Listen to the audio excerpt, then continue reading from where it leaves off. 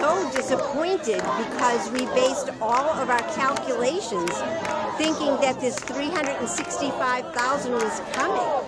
That, with the cuts that we made the $1.5 million that was cut from the school budget. And now to have that withdrawn is such a disappointment. I believe that the children are our future. We need to fully fund these schools. Very disappointing.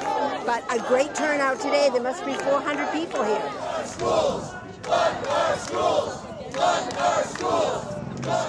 The schools have been underfunded for decades, and then there are people who have concerns about the schools, but when you don't have enough money to do what you need to do, the schools are all running uphill.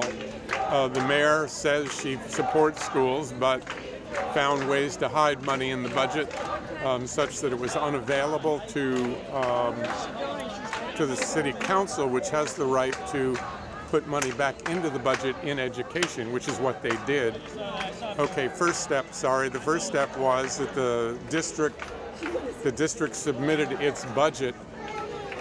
The mayor cut it by a whole lot. The city council found ways to put money back into the budget. And then the mayor said, oh yeah, and had a little fit and took some of the money that she'd pledged to the schools back out. And that's where we are now. Fund our schools! Fund our schools! Fund our schools! Thank you. Fund our schools! Fund our schools! Fund our schools! I hope the mayor hears the message from the city councilors, the school committee, all the people that are attending this event today. We want our schools funded.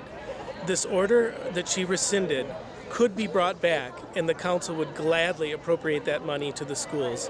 So I hope she hears and listens to us and sincerely considers fully funding our schools. It's what's best for Greenfield. It's what's best for our children. So, Mayor, I hope you hear us.